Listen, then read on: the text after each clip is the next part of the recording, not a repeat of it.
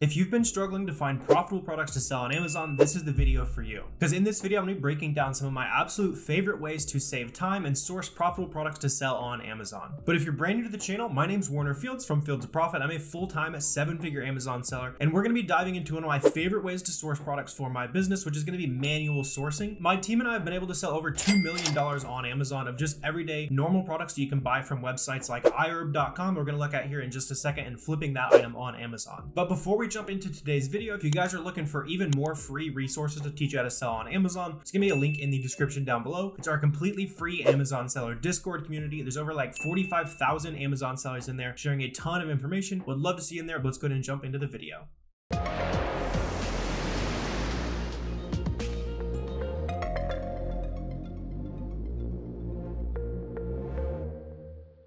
So to show you one of my favorite ways to save time while you're sourcing, I went ahead and pulled up a sale on iherb.com. It's a pretty popular online arbitrage website. You can buy plenty of stuff here, sell it on Amazon. Lots of other great websites out there as well. But I want to break down kind of my thought process as we're looking through this. This is kind of like the clearance section. So I even filtered it where it's only items that we're getting 50% off or more. So this is the type of stuff you want to be checking. Check those really good sales. Anytime there's a good coupon running on that website, anything like that can make great opportunities for you to find profitable products. But even just on this page alone, we've got like 250 products. On a lot of these other websites you're going to look at, you're going to see massive lists of thousands of products, and a lot of time it can be very overwhelming, even impossible to look through everything manually. So I'm going to go ahead and just start breaking it down here. So the reason why you want to manual source items is because you're going to find things that software misses, right? That's why we want to take advantage of this. So for example, this product right here, what I'm going to do and what's going to save you a ton of time is using SellerAmp to manual source on these websites. So I'm going to right click it. It's going to search that title that I have highlighted there. And then over here on the left, it's going to pull up all of these search results for that particular product. And we're going to be able to tell pretty quickly whether or not it's going to be an item that we're interested in moving forward. So this seems to be it right there. Looks like it's selling for $5 on Amazon. Over here, it's selling for $2. We would have to buy this item for -$2. So right away, we can tell we are not interested in this item. So this feature of SellerAmp alone is something I use a ton because it saves me so much time of clicking to and from Amazon. We didn't have to look at Amazon. We didn't have to copy any titles, anything like that. All we had to do is highlight over it, and then SellerAmp found us the product, and now it's not profitable, so we can keep moving on. So let's go ahead and check out this next one, and then I'll kind of talk about kind of my thought process as we're looking through these products as well. Obviously, we have about 250 products to look through. You're going to need some kind of methodology, right? So I look up this product using the exact same method. Seems like there it is right there. It's about 60 tablets. There's no buy box in this case though. Pretty high bestseller rank. We can at least check it out and see if it, might be selling, or if it's like a product we might want to buy because it's selling really slow but really high ROI. So yeah, checking out the Keep a chart down here. And this is definitely a little slower than I'm typically on the lookout for. Again, over here, this red BSR means that it was a little bit higher out of our threshold. Typically, I'm looking for the top like 2% of sales ranks. It's all configurable on SellerAmp, however fast you want to look for products that sell. This is definitely a little bit of a slow seller for me, but this product would be profitable. If you came on this and sold it for 15 bucks, you would make a decent amount of money, but I just don't think there's enough customers to really warrant that. So as we're looking through, I'm seeing a lot of this like California Gold brand. As we're looking through a lot of these products, another thing I try to take advantage of when I'm manual sourcing is understanding which brands are worth my time and understanding which brands are not worth my time when I'm looking up certain products. So this item right here, if I were to look for several more items and not really find anything, I might start to like deprioritize looking at, the California Gold branded stuff. So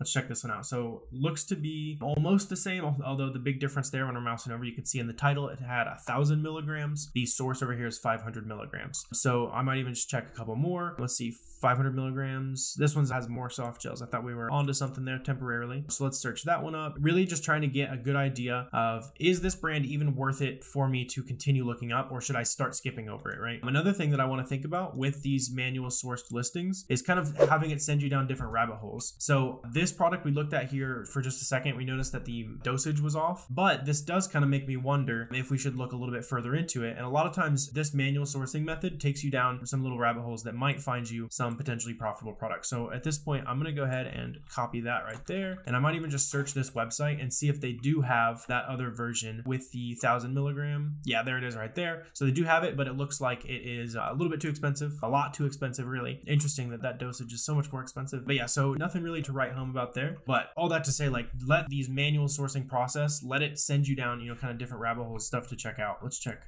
this guy out right here. So these kind of tissues, not really sure. I've never seen this brand before. This is another reason why this method can be pretty good, because you're gonna be kind of introduced to new brands and all that. So I'm seeing this guy right there. We're buying him for $1.80. I'm also noticing some of this is short dated. So you can see like this is Best Buy May. We're filming this in May. So probably not a good idea to be buying that product here, but this does make me wonder, how well does this brand do on Amazon? Should I be on the lookout for it in the future? Even when I'm not looking at IRB or, just trying to remember in the future, storing all this information is what's going to be awesome in the long run for you to scale your business as you're going through these stores. This California Gold brand, is it any good? Do I see a lot of arbitrage potential in it? Here in this REL brand, however you say it, I'm seeing a lot of really high BSR. So that one's out of our ideal range there. This one also is a little bit high. 57,000 here isn't too bad. Typically looking under like 100K or so in beauty is what I would call ideal. Let's see. So a couple more products I'm checking out here. This one has one seller on it. So as I'm going through and looking at these different products, I'm also trying to get an idea of, is it private label? Is the listing controlled? And as I'm kind of scrolling quickly through a lot of these products, this doesn't really seem like a brand that I would be super interested in selling in the future. And another big red flag here, when you open up this listing, I can see that the brand themselves sell on Amazon already, which a lot of times if the brand sells on Amazon, they might want to kick you off if you, try to hop on a listing and get your share of some sales, right? If you own the brand, you'd probably do the exact same thing. So let's go ahead and see if we can find maybe just a brand we'd be interested in looking a little bit closer at. So this Mild by Nature, let's see, definitely some really high BSRs there. Not seeing anything that's super interesting in terms of other products. Let me just simplify it and see what other sales ranks we're looking at. So yeah, I'm seeing a lot of very high bestseller ranks. So anytime I'm seeing that brand in the future, I'm going to be pretty likely to skip over it. I don't need to waste my time on that brand, because something I want you guys to keep in mind as you're trying to find these first products, especially if you haven't found your first product yet, it probably feels impossible, but all the skills are going to compound. You're trying to get to the point where you can disqualify leads as fast as possible. To me, sourcing for arbitrage is more about understanding how to look through bad listings and then getting to the good ones faster, right? Because a good listing is going to be a little bit more obvious than maybe a bad listing, something to trip you up. And so as we're going through this list, I want us to figure out, how do I click as few products in this list as possible? And that's kind of what I'm thinking by the, searching for individual brands and all that. So this Ultimins right here, very high BSR. Let's see what else. I might even just simplify that. Do I need to look at any of these products in the future? In this case, looks like not really. So let's check out this next brand, this Ideal Love. Let's see. So not really pulling up anything over there. Simplify that search a little bit. Let's see. So there are some products listed on Amazon. Looks like none of them have feedback though. So again, a brand that does not seem to be selling super quick. So as you're going through these websites and trying to find certain brands, I came across this listing right here, for example, and I just do the same thing. Right click, SaaS search, is going to punch that title into the sidebar over here. Let me simplify that a little bit. So Shea Moisture. When I punch Shea Moisture in over here, whereas previously we were looking at a bunch of products where we were getting a bunch of high BSRs, products we weren't really that interested in. Maybe they only had like one seller, so they could be private label, controlled listings, that kind of thing. When I look at Shea Moisture, I see a lot of decent BSR, so 43K, 7K, 4K, 56K, and I see a good amount of offers on all these listings. So 20 offers, 8 offers, 22. And so what this tells me is, as I'm going through manually sourcing for these products, I found a brand that it seems like it might be a little bit more arbitrageable, so we can buy it from sites like this, sell it on Amazon. Good amount of competition, but not too much competition. So this tells me I need to dig a little bit deeper. And so as I'm sourcing on these different websites, so in this case, I'm just going to filter down specifically by Shea Moisture, because now we know we found a good arbitrageable brand. And now I want to see if any of the products that are on this sale are also kind of doing well on Amazon. So at this point, you can also click on the listing. So when we're kind of like looking for individual brands, I might do that a little bit more often. You can just go in, click the SellerAmp extension up there, and then it'll pull up the price on Amazon for you. So we're looking at a 6-ounce container here, and this could be it over here on Amazon. Looks like it got really cheap, something like that. So 6 ounces, looks like it's probably the same product as this over here. I might see if like the price right now is way lower than it is usually, which looks like it is actually a little bit lower than usual, but I'm not expecting this price to come back up. It's kind of what I'm really looking out for here. So let's say like, it's typically selling for 15, 16, might look and see if the price would come back where I might be profitable at 760 in this case. I just don't see that happening because the price is currently at like the same price over here. So then yeah, just go ahead and check out the same product over here. And really like the reason why you want to do this is because you don't want to manually look up every single product on the sale, right? You only want to manually look up every single product in brands that you know have high potential. So that's where kind of the differentiator comes in here. So I might even just take Shea Moisture. What is this? Shea Moisture Restoring Cream. Sometimes like simplifying the searches can make it show up a little bit easier. So let's see, simplifying cream. Yeah, let's just plug it straight into Amazon. Sometimes you can get a little bit more.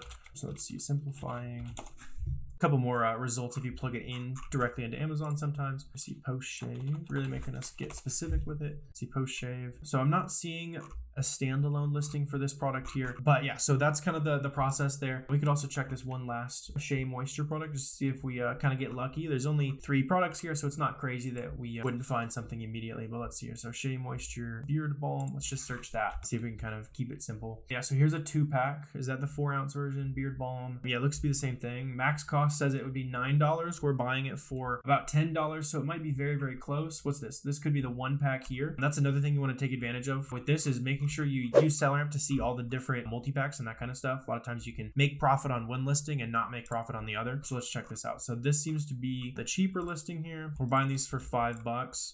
Yeah, so we're buying these for $5. It's like a 28% ROI. And the other thing I would think about is using small light down here. You can turn on small light on SellerAmp here. We're paying $5 for this item. We would have to put it at $12 for it to be eligible for small light, but let's see. So $5, put it at $12. We're making $2.22. I would say this would be a decent item if you're like prepping it yourself in-house. You could lower the price to $12. It seems like the price kind of hangs out there. Doesn't seem to be like the fastest seller in the world, but something that kind of proves that this stuff does really work. It's not a home run product by any means, but definitely something to think about there. So this one right here, $4.91. We were buying 2 of these. You can do that math right there. Straight up, these are 26% ROI, $2.58 profit. Another red flag I notice on this listing though is if you go to Keep It, you see how there's that orange bar up at the top. That's showing me who's winning the buy box rotation, which really shows you who's winning sales. So over the last 30 days, this is the only guy who's made any sales on this listing. So even though there's other arbitrage sellers on this listing over the last, or I guess the last 30 days in this case, he has won all of the sales. So there's something going on here. They're artificially hogging some sales. So I would be on the lookout for that. Definitely wouldn't want to hop onto a product like this, but the other one's not too bad. You know, kind of prove the concept that this stuff does really work. So I also want to show you a couple other quick things that saved me a ton of time, kind of leveled up my Amazon business. The first thing is going to be Cashback Monitor here. This is something I would highly encourage you to take advantage of anytime you find a product. So here we found a product that's decent on IRB.com. Cashback Monitor kind of aggregates all the different services that give you cash back on your purchases. But in this case, I can see that, you know, Hoopla Doopla in this case would be the best cashback provider, where we're going to get 4.5% of that money back here. It's not 100% guaranteed, so I wouldn't bake this into your margins until you're very often consistently getting paid out. Typically, I would just treat it as bonus money pretty much no matter what, but you know, sometimes there's some exceptions to that. Treat it as bonus money, I would say, as a general rule. So that 4.5%, I wouldn't bake in your margin, but we can, you know, squeeze some extra profit out of that. And the other thing that saved me a bunch of time when we started using is taking advantage of the Google Sheets feature here. So let's say we did want to go ahead and pull the trigger on this product. We should go ahead and punch in $4.91 as our cost price. You know, that would probably be our sale price because we're going to lower it to be eligible for small light in this example. And then all we'd have to do, so I'd just go ahead and click, let's say your name's Mike, you got a virtual assistant named Mike, and then all they have to do is click their name. As you can see, it exports all of that information about the product to the Google Sheet. So with just the click of a button, we've kind of exported the date, name, ASIN, a lot of this other kind of essential stuff that you're going to want to store, ROI, profit, all that good stuff. But you can also configure this however you want. So this is how ours is set up on the back end of SellerAmp. You can configure this, you can drag the columns around however you want. You can click this drop down box. There's a ton of different options for you to take advantage of, different things you might want to store about a product. So that's kind of another kind of tip that I would leave for you guys if you want to kind of level up your arbitrage game, is just kind of taking advantage of Google Sheets integration here. So you can store all that lead information, and then a lot of times these leads become good over time again. So in this case, you throw IRB on here, you throw that link, just throw it right there, and then we've got all that information stored. So next time we see a big sale come around on IRB.com, all we have to do is filter this column by IRB, look through all of our old IRB leads, and we can find a ton of products just like that. And that's one really big thing that's helped us kind of build a legitimate business off of these opportunities, is being able to catalog it very well, return back to those opportunities when they come back up, so that way you're not always having to find new products or always, you know, doubling up on your work. So definitely take advantage of kind of cataloging your data. Make sure you squeeze as much profit as possible out of your products, and then also take advantage of the SaaS search there, kind of just doing all your searching on one website.